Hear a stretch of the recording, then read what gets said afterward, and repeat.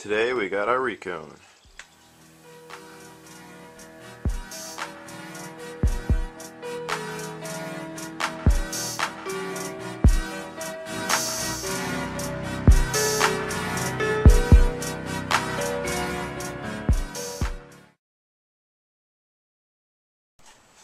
So we got a recone here. Going to go over the steps on how to do this.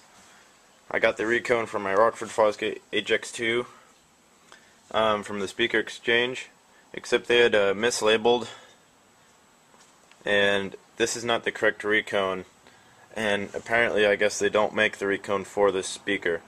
This is the recone for the Rockford Punt HE2, not the HX, the HE. So that's kind of not right, but it does take 400 watts versus 500, so I'll just underpower these a little bit until I can get the upgraded parts. I'm going to go ahead and probably recone these with 1000-watt coils, but this is rated 400. I'm sure it'll handle 500 no problem, because Rockford usually underrated their things, and I was able to push 600 on these a little bit, but I guess I'll just put it back down to 5. And the other difference is this is a little bit taller of a former, but the coil and everything is exactly the same, the diameter and the height. So mechanically this should work exactly the same, it won't be able to take as much power most likely. And I did have to modify the spider slightly and cut it down just a bit so it'll fit into this landing, as so. But we'll go ahead anyways and go over how to do this. So that's what we're working on today. This is, the part 1 of this was how to clean the basket, and you can go check that out. This will be the part 2, kind of assembling the recone and getting things aligned, and then either in this part or part 3 I'll be dropping it in and getting it set up in the woofer, and then we'll test it and make sure it works. So go ahead. Oh, and we're going to use the original dust cap. And here's also some adhesive I picked up off eBay, and we're going to go from there and start. So we're going to take the original cone and soft part assembly, and we want to measure the distance in between the top of the coil and the spider so we can get the spider placed correctly. So I'm going to go ahead and do that, and I think it was 18 millimeters. I'm going to double check. And then when I go to the new coil, what I'm going to do is I'm going to mark in various spots around 18 millimeters, let's just say. I think that's what it was. And then we're going to try to line the spider up to that, and we can go ahead and glue it on at that point. So I'm going to go through all that, and then I'll show you guys what it looks like. So I got the spider lined up where we want it on the voice coil, so we're going to go ahead and start gluing here in a minute. But the idea is trying to get that spider perpendicular to the voice coil. So what I did was I measured down, went all the way around and made marks, and I've lined it up to those marks. It doesn't look like it's perpendicular, but that's because the spider on the outside, it warps, but on the inside, that's where you're looking at. That's what you're looking for, is trying to get that even on that side, and then you spin it around and just keep looking. That side, so you want to make sure those gaps are the same all the way around. And it helps to spin it, and watch it. There's a little bit of a deviation, but you get the point. So while I work the glue, I'm going to just adjust the spider as necessary, and then hopefully it holds. So I put a very small bead of the two-part epoxy all the way around,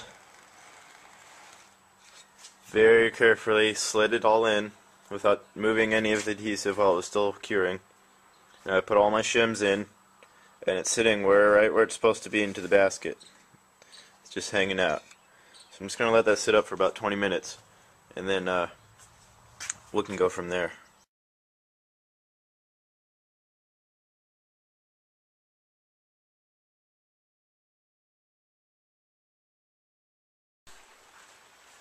So while we wait on the epoxy for the spider, I'm going to start prepping the cone for terminal leads. As you can see, I popped a little hole through there, and we're going to do the next few to run these little tensile wires, as you can see here.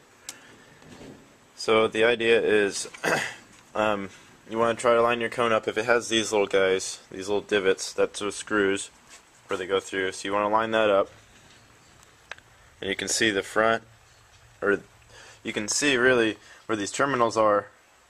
There's a screw above it. So on the speaker, what you do is place a screw in the front or the top of the speaker, let's say, and then you want to go straight down to the voice coil, find the middle spot, work up about 3/4 to 1 inch, and then go to the left about the same amount, poke your hole. And then for the other one you do the same thing, but you're going to go right. And then on the bottom it's mirror image. And then I'll show you the old one. As you can see, they were soldered right there near the top of the speaker. So we're going to go ahead and do that. So pretty much anything works as long as it's sharp enough to get through the material. I have two sizes, these little pokers. Start out small and I'll go to the bigger one. But basically you're just going to find where you're going to do it. Go right about there. And it helps if you're holding the speaker out in the air, but you just start poking through it. And put the camera over here somewhere.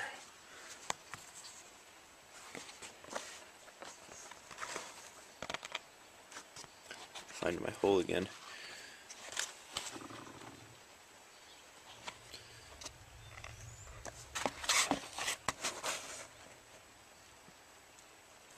You just twist it through there, try not to rip it, you just want to put a nice hole in it.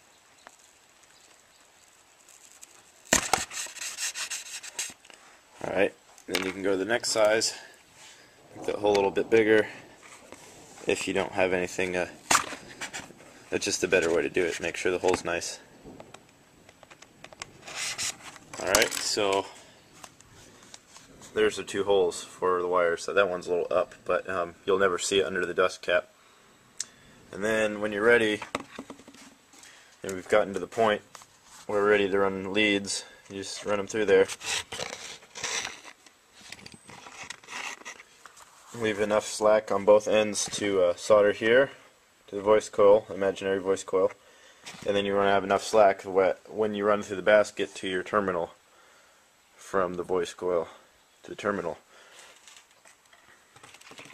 And this kit did come with some. I bought some extra just in case it didn't, but it did. They didn't state that it did, but just letting you guys know, if you buy from the Speaker Exchange, they have a lot of different stuff, but basically they'll include shims and tensile lead, and I didn't really know that, but they do not include epoxies, and I ended up getting this stuff off eBay like I mentioned earlier.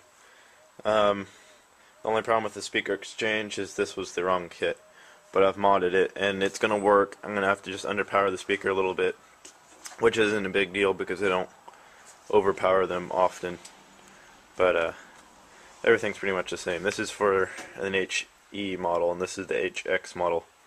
Slightly different, but only 100 watt RMS difference on the rated power, and everything's pretty much the same on it, so not a big deal. I'm just going to reuse the old dust cap.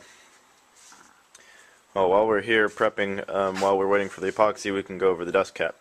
These type of dust caps, they're like a polypropylene, like a plastic, and they're really slick. And it helps if you go to sand down this edge around here so the epoxy has something better to adhere to. That's not necessarily necessary, but it's peace of mind for a stronger bond. But does that look good? Brand new speaker, basically. Can't wait to see it done. It's been a long time. I haven't had my system together. But yeah. So go ahead and make sure you're sanding the back side of that for good adhesion. And then again with these tensile leads, just leave enough slack to reach everywhere you need to get. So it's raining out here, so apologize if you can't hear very well. But we're ready for the next step, is adhering this cone into the voice coil assembly. And note, none of this has been attached to the basket yet. I'm going to do one piece and then do a drop in basically. I think it's easier. It's just my style of doing this. you can adapt it to however you think is easiest.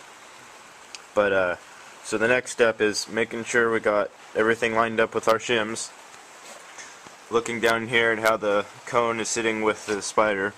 This one has a small space in it, so this is why I usually like to do one piece without you know, attaching the spider and then doing the cone separately. I like to just have one whole piece, because then I'm able to get in here a lot easier and add any silicone if it doesn't ooze through the top, and it should, because there's a small little gap that goes around, very tiny. And if there's not, and the cone sits very snug on that, you just cut it away with a razor knife just a bit, or you can sand it away a little bit, but you want a slight space so that the epoxy can slide down and that the cone doesn't warp from being too tight on the coil. It's starting to look like a speaker now. So the next step is getting our adhesives and start filling this whole void. And so here's my adhesive. See if I can't do two things at once. I'm just going to start over here. But you can start out with a fairly light bead. Let me see if I can get this stuff to come out. May have clogged it. But I'll check back when I get this done.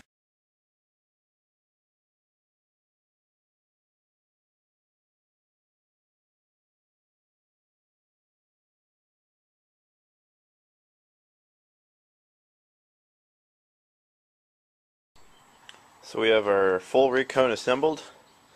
It's ready to drop in now. Everything lined up pretty good, it looks like. And so when you're getting ready to put all this in, it would be time to clean out the gap one last time. And you just basically get a light and you look in there really good, and just if you see anything, make sure you can get it out. I use Q-tips. And then make sure the Q-tips don't leave any fibers or anything. That's usually a big deal. And then I just went ahead and used compressed air, and that really did the trick. It finished it off, and there's nothing in there. So that's very important. You don't want any debris in there. So when we get ready to do this, what we're going to do is have our shims readied up, and then we're going to put a bead of glue all the way around both of the landings.